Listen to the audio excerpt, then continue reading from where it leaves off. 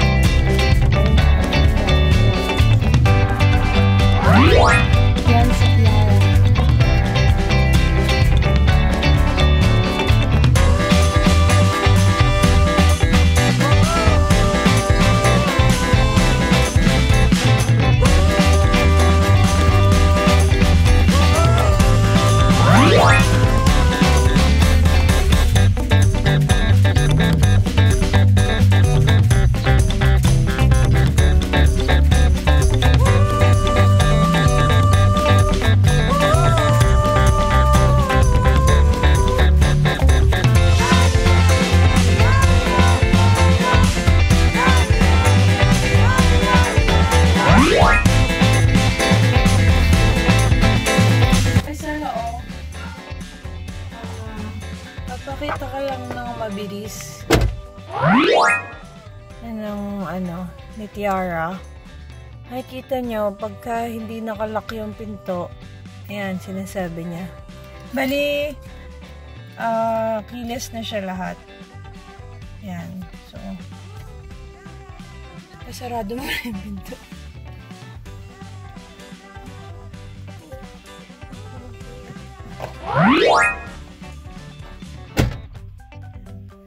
Okay, so ito yung engine start-stop niya. Press lang yan. Yan, tapos may lalabas dyan kung ano yung next mong gagawin. Yan. Ignition, switch position. Press brake. Tapos push. Pagka-press nyo ng brake, tapos ipupush nyo ulit yung switch. Yan. Start na siya. Okay. Okay. So, ayan yung kanyang LED monitor.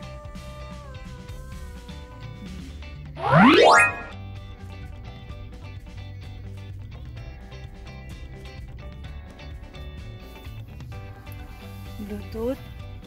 Okay. Tapos, ito yung analog na relo. Kit niyan sa gabi. Tapos, ito yung mga odometer niya.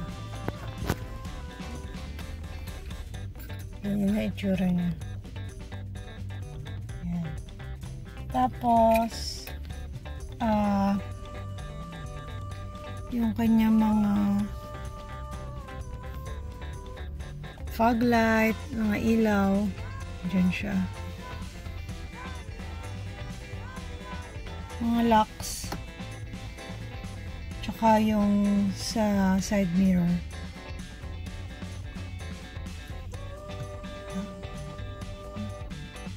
Pinindot, o mag-open siya automatic. Close ko na lang muna. Tapos, ito yung steering wheel. Nandito na rin yung mga controls. Ng Bluetooth, ayan. Tapos, meron na rin dito yan. Yung horn. Ito. Tapos, ito yung cambio. Meron din itong manual driving. Semi-manual. Controls na AC.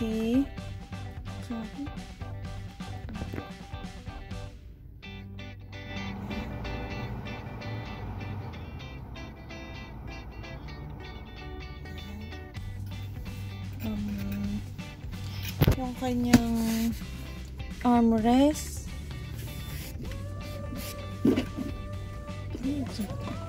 Yan.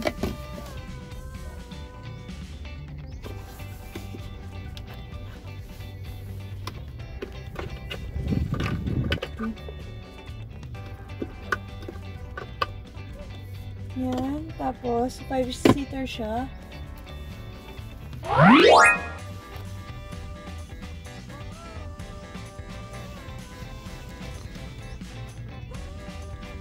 Yung kanyang seat ay leather. Black leather. Na ito, hindi leather. Hindi ka nakakabili ng cover. Bibilin pa siya ng cover. Ayan. Yung mirror, mayroon siya mga mode, auto mode. So, depende sa daylight, night, mag-automatic yan. Tapos, ito yung so, ito yung sun visor. Meron siyang mirror tsaka ilaw. Yan, dalawa yan sila ng sa passenger.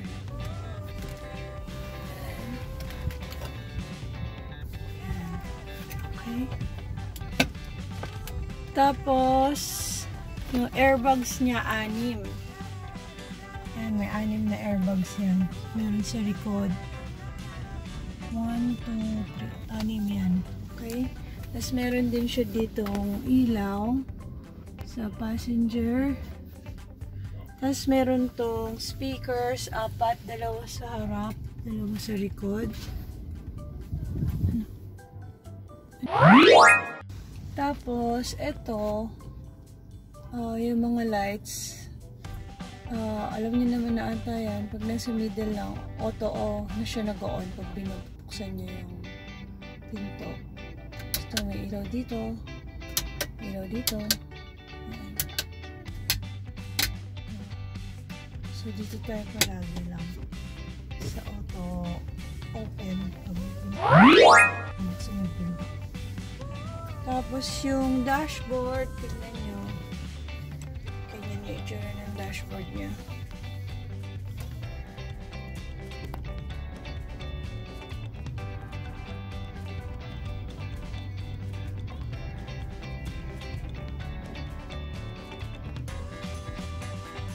Tapos yung kanyang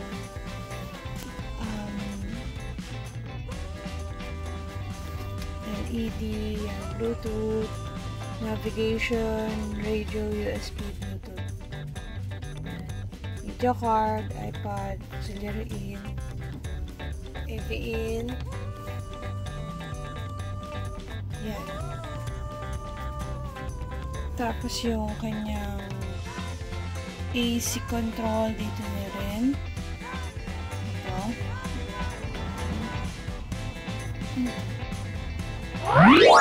Tapos, ito. Bali, ito. Itong favorite part ko dito. Itong control nito. Open, push, tilt, close. Teka, meron pa pala dito. Yan. Nilagyan na ng glasses. Sunglasses. Yan. So, ito. Papakita ko sa inyo yung favorite part ko.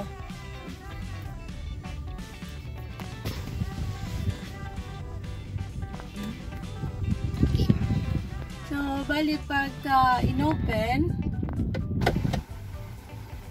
yung unang layer muna yung cover ng sunroof, yung mag-open. Yan. Unang pindot yun. So, kung gusto nyong parang nasa nature lang kayo, isa pa, magka-open na yung sunroof natin. Yan ang favorite part ko dito. Yan. So, kung malapit ka sa beach or pupunta ka sa probinsya, joyride, open mo lang yan kung maganda naman yung simoy ng hangin. Hindi na natin kailangan mag-AC. Siyempre, auto-close din yan. So, pagka pinindot mo yung close, yan. Magko-close lang din siya. Pag feel nyo, gusto nyo lang ng sunrise, na natural sun, huwag yun lang sarado. Yung cover, hanggang dito ka lang sa sun, yun mga sarado mo. So, pero kapag minsan kasi masyadong maliwanag, ayaw nyo or masyadong mainit. Ayan. Ayan. So, bali itong sasakyan, medyo madilim yung pagkakatint niya kasi nga super liwanag niya kapag pagka masyadong mataas yung sikat na araw. So, yan lang naman yung mga mabilisang pagpakita ko sa inyo.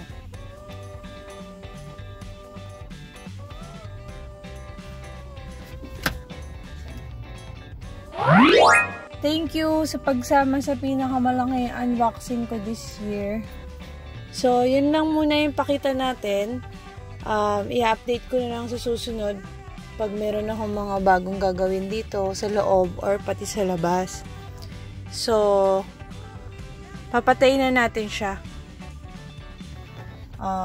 Yun lang. Bye-bye!